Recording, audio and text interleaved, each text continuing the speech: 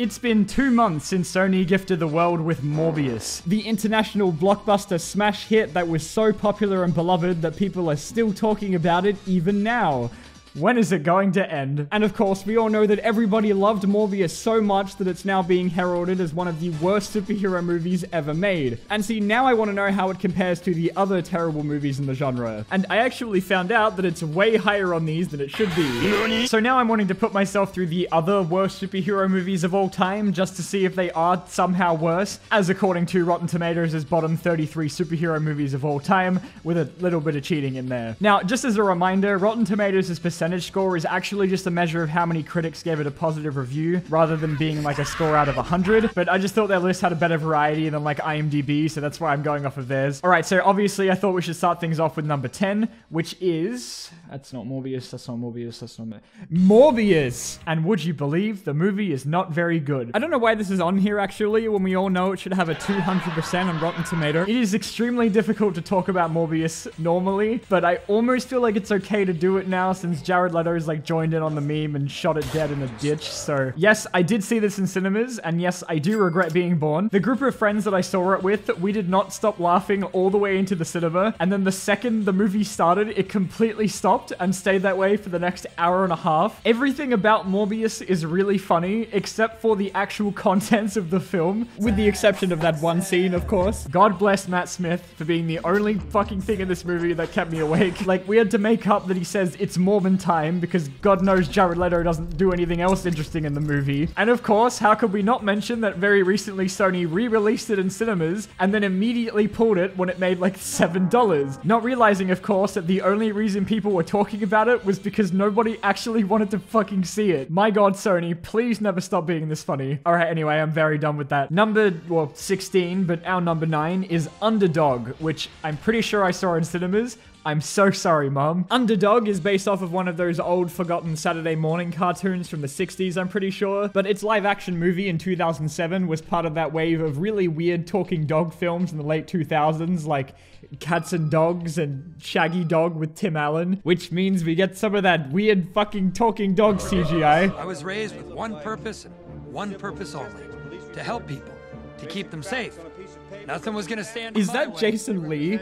Oh God, not again. Underdog is the story of a beagle who gets kidnapped by Peter Dinklage and is injected with various animal DNA that somehow gives him superpowers and lets him talk to humans. You can understand me?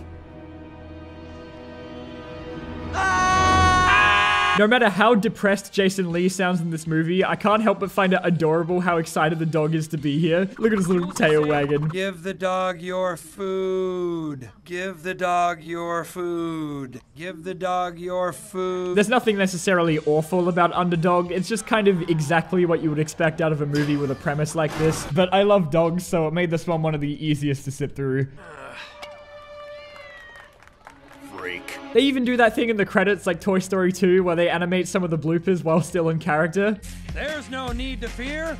Underdog is here. Alright, I will give them that. That is very cute. When old ladies are falling, I'm not slow. Hip, hip, hip, and away I go.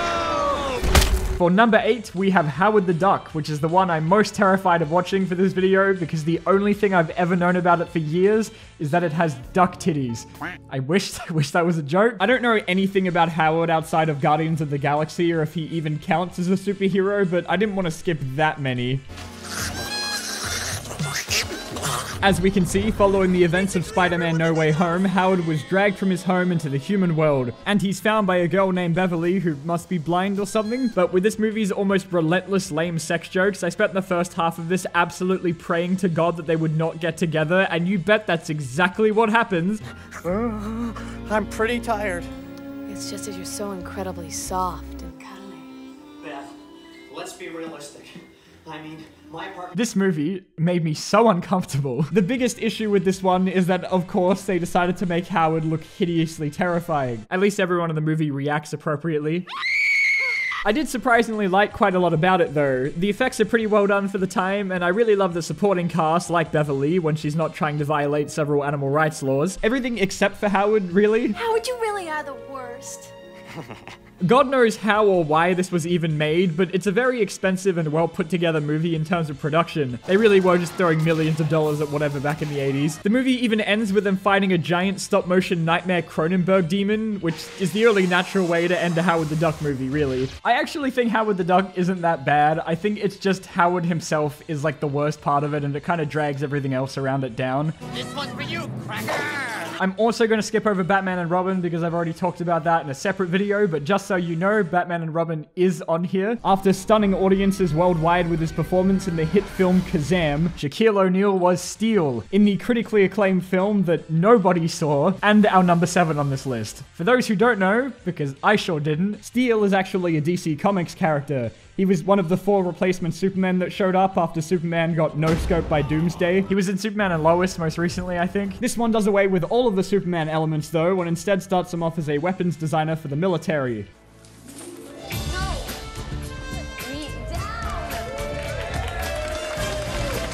This whole thing just kind of derails for me with the suit. Johnny! It's hammer time. Because of how bulky and heavy it is, every action scene in the movie is more or less just him standing still with no attempt to dodge anything and complete blind faith that no one is going to aim for his mouth. Even the final battle with the villain ends with him getting done in by a ricochet. I wouldn't usually describe something as cheesy, but that's probably the best way I can describe how I feel about Steel. It's got a lot of like that family value stuff in there, and I did actually kind of like some of that, but everything else about it just gives me the vibes of one of those fake Christian superhero movies, like Bible Man. Where'd that son of a buck go? The Batcave?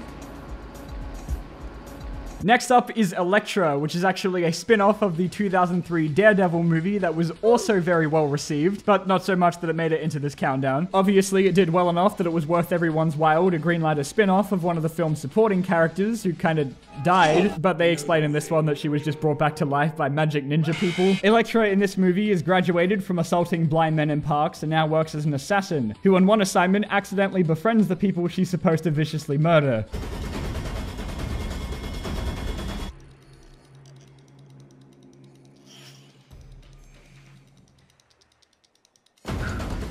When she, of course, refuses to go through with it, they send a bunch of ninjas after her who explode into fart clouds when they die. The main villains are this group of 5 completely ridiculous assassins that get sent after them, and one of them can even visually represent what happened to the studio's money after they greenlit this movie. The fight scenes, though, range from, like, okay to borderline incomprehensible at times. This is going to be a running theme in some of the upcoming movies we watch. Okay, halfway now, and we reach the one that I am sure you were all waiting for at some point, Superman 4: The Quest for Penis. I actually only just watched the original Superman movie and Superman 2 very recently. I haven't quite gotten to 3 yet, but I hear that one's not very good either. But I was just blown away by how good it was, like how magical the flying scenes were and how charming Christopher Reeve is as Clark Kent, and how goddamn ridiculous the ending is. And guess which part Superman 4 takes after? Gene Hackman is back as Lex Luthor in this one after understandably skipping Superman 3, but is now accompanied by Lenny Luthor, his nephew, who I wish would just never speak ever. This is my nephew, Lenny. He worships me. The dude of steel.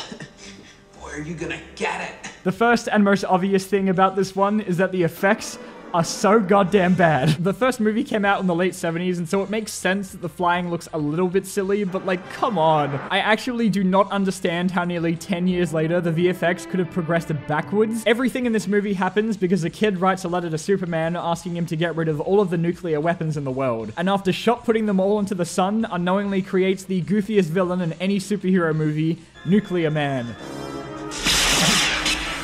What's that? Oh no. And the earlier fight between him and Superman has to be one of the greatest showcases of bad visual effects since, like, Jaws 3D.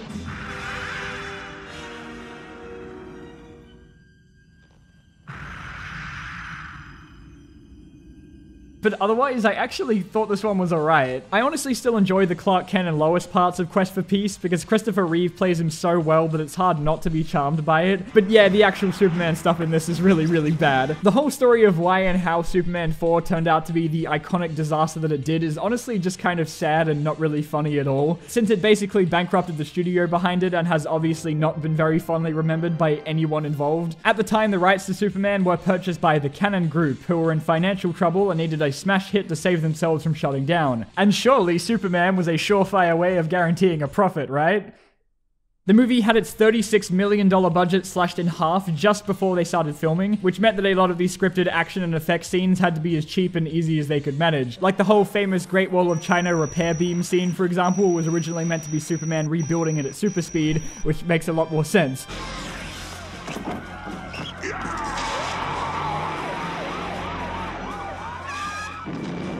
They even cut the movie down to 90 minutes so theaters could pack in more showings of it during the day, which meant that a further amount of the scenes they did film were cut out, like an entire failed Nuclear Man clone who was meant to be more similar to Bizarro. The same studio also owned the movie rights to Spider-Man at the time though, so had Superman 4 not failed, we maybe would have seen a Spider-Man film that would have meant Sam Raimi's may have never even been made.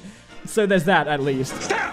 Don't do it! The people! 2015's Fantastic Four, which is ironically also our number 4, turned out to be such a colossal disaster that I think more people know about the on-set drama that happened than those who have actually seen the movie. Just as a quick recap, Fox Studios got Josh Trank, the guy who made the really good but definitely not Marvel-like Chronicle, on board to direct, and his approach was going to be this kind of body horror-esque take on the Fantastic Four, some of which did make it into the final movie and is just as disturbing as I'm sure he was originally intending. There's also that Doctor Doom hallway scene with the exploding heads that nearly everyone agrees is pretty cool, and I'm fairly sure that was him too. But after he submitted his final version of the film, Fox got cold feet with the direction it had taken from the person that they hired and the script they approved, and decided they should waste even more money on reshoots, which is why you end up with scenes like this in the movie. Which reminds me, I think that the 4 of us should have a name.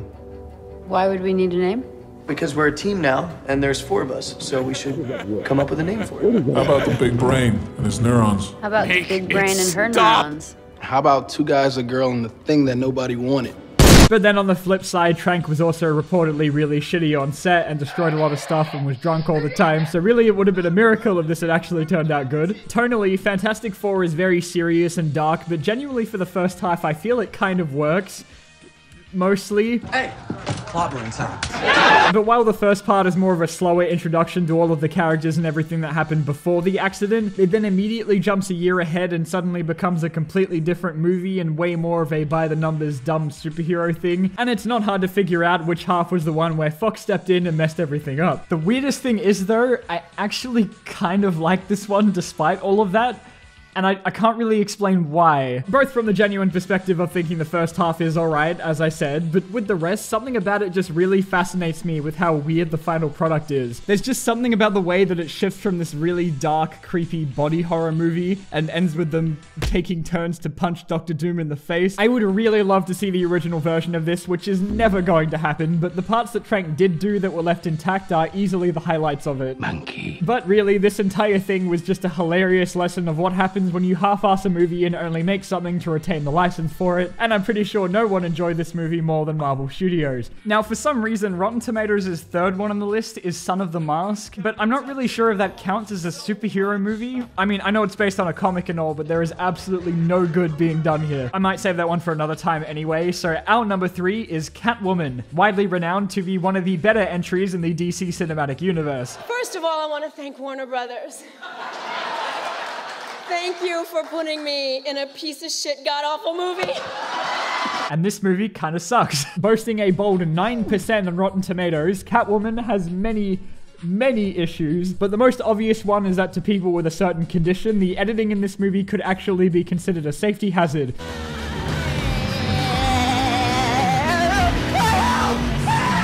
There's no part more infamous than the basketball scene where she and the love interest grind up against each other in front of a bunch of preschoolers. Again, here, Catwoman's comic backstory is completely tossed aside in favor of a brand new and definitely better one, where she gets flushed down a sewer pipe and burped on by a cat to give her magical cat powers. They went all in on the cat thing here, much further than just the usual costume that I'm familiar with for Catwoman, because now she can jump like a cat and has cat super strength and does this.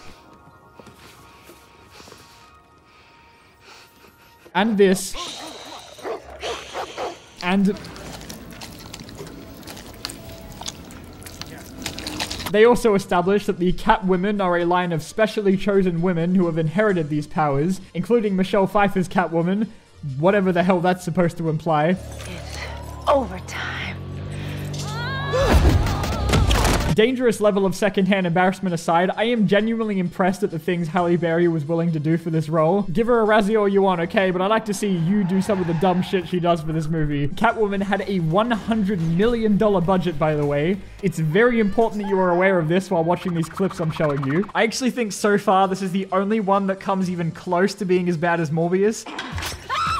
Okay, again, technically Supergirl is next here, but I already saw Superman 4, and this one is like 2.5 hours long, so we're just gonna skip that one. So number 2 is Zoom Academy for Superheroes. And with a whopping 4% on Rotten Tomatoes, I can only describe this one as the arch nemesis of Sky High. The soundtrack is almost entirely by Smash Mouth though, so how bad can it be really? Tim Allen plays retired and depressed superhero Zoom, who has been recruited by the military to train a team of kids involving one who has super strength, telekinesis or something, invisibility, and the kid from the Cat in the Hat who can do this.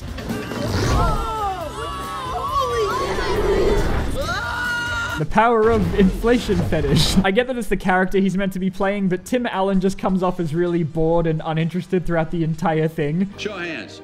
Who here does not live with their mom in her basement?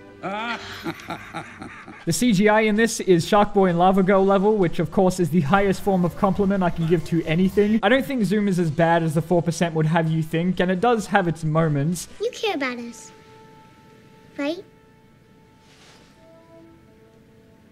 I brought cake. It's just strangely a lot gloomier than I would have thought. Like, Zoom's whole backstory is kind of really sad. They explain later on that his entire team was dosed with gamma radiation by the military to make them stronger, which ended up turning his brother evil, which then made him kill his entire team. And now they're going to send another team of inexperienced kids to fight him instead. Chubby will now be called the Incredible Bulk.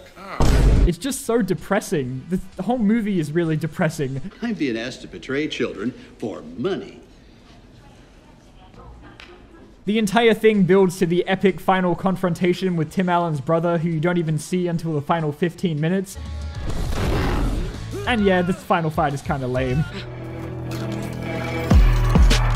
Unsurprisingly, Zoom bombed. It made back $12 million of its $75 million budget. This had a $75 million budget, by the way. If I had seen this as a kid, I probably would have really enjoyed it. 4% is a bit much. It makes it sound like it's fucking garbage. I'm Jupiter, the gas giant. Oh, no. And lastly, our number 1 is actually a bit of a curveball.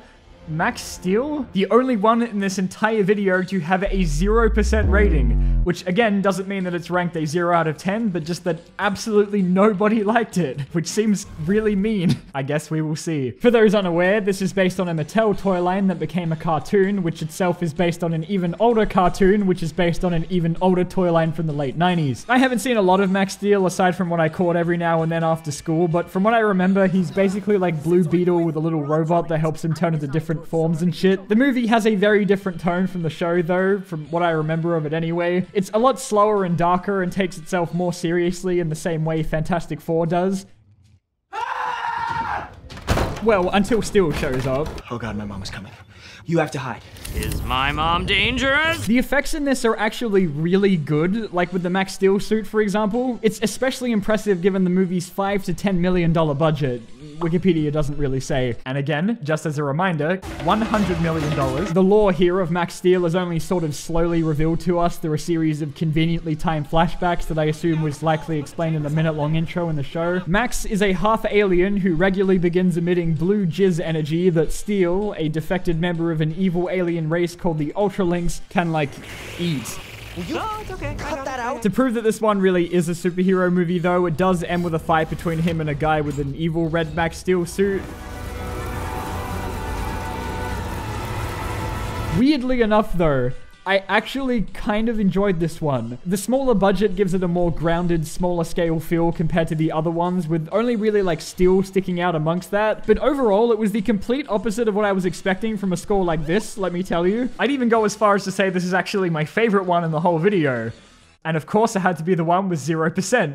Making me look bad over here. So yeah, bit of an anticlimax for number 1, but hey, it's not my list. I feel like I'm going crazy. I expected to be able to tolerate like a few of them, but I feel like the only ones I really didn't like were fucking Morbius and Catwoman. I don't know, maybe when you've seen shit like Metal Man and Sinister Squad, even Rotten Tomatoes' bottom worst list doesn't seem so bad. So there we go, those were the worst of the worst superhero movies. Sort of. And none of them were worse than Morbius. Thank you so much for watching, and special thanks to this month's top Diamondbolt patrons for continuing to fund me so I can afford to rent these movies. Adam Vershaw, Buttermaster, Matthew 11045, Jake, Ender Pigman 9, and Primal. And I'm gonna go watch Spider-Verse or some shit.